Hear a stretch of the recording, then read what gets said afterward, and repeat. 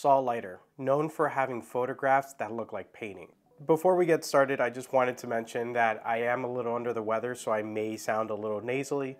I don't typically sound like this if this is the first time you're watching my videos, but you know, gotta do what you gotta do. So for this video, it's gonna be a little weird with the audio, but I'll do my best to keep it clean. So Saul Leiter, I do have one of his books here. This is the Unseen Saul Leiter. This is all the stuff that he's always kept in storage. And then after his passing, somebody did go through it and pull out a lot of photos that nobody's actually seen.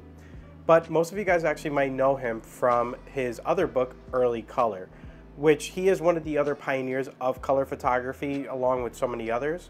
But he just has such an interesting look with his photos. To give you guys a brief history about Saul Leiter, he was born in 1923 and he actually went to school for theology, but he actually dropped out and he actually came to New York to study being an artist. Now that I'm thinking about this, a lot of photographers did go to art school and then became photographers. So now I'm like thinking, he's like, man, I should have went to art school. I should have tried to become an artist to be a better photographer.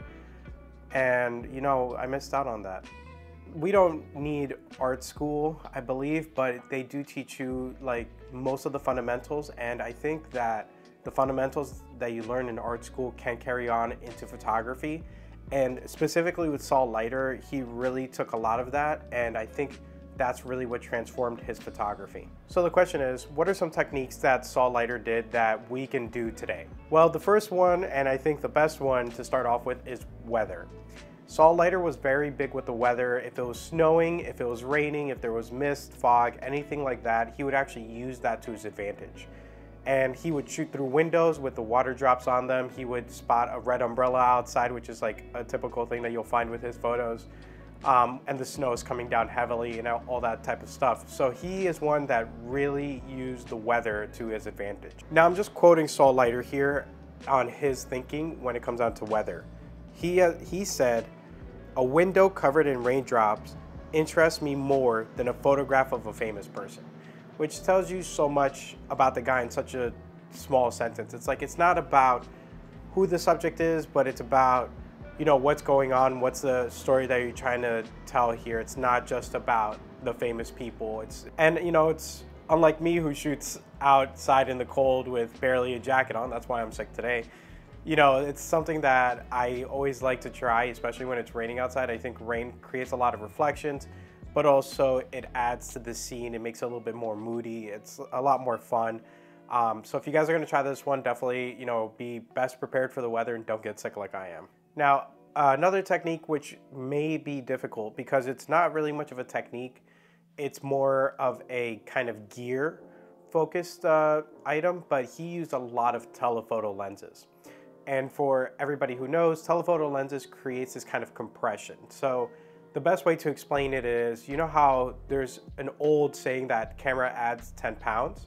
Well, they say that because a wide lens may stretch out the face, but a like not so wide lens, a telephoto lens, will actually compress everything together and kind of squeeze it all together. And that is kind of one of the signature looks within Saul Leiter's photography. Now there's so many more, but the compression that you get, the length that you get from a person across the street, down the street, and things like that does add on to the feeling of it. Compared to it being stretched out, this one is all pushed in together. For the third point, I'm gonna bring back another quote from Saul Leiter, and it's, "Everything is suitable to be photographed. Everything is a photograph." So in other words, you know, sometimes the simple things in life, you know, you could take a photo of it. You shouldn't be scared to take a photo of things that you would find interesting. So of course you would find like a diner, maybe just a couple things on the table. To most people it might not be interesting, to you it might be. But you shouldn't be afraid to take these kind of photos and kind of do what you want and take photos of whatever you want. And that's an interesting thing to think about, because I know I hesitate sometimes, like, people won't find that interesting, or, you know, it might not be as cool as, you know, I think it is, or something like that. But to him, if it interests you, you should probably take a photo of it. And I think that's something that's very important that we should all keep in mind when we are out there photographing. Now, there is a ton more that we can learn from Saul Leiter, especially his coloring and all that stuff. Like I said, a lot of it is going to be fundamentals of art that he brought over into his photography. But I definitely encourage you guys to check out both of his books, The Early Colors, or The Early Works, I believe it is, or Early Colors. And then the Unseen Saul Leiter is really interesting as well. I wanted to keep it a little short. As I said, I am under the weather, but I wanted to push out this video for you guys.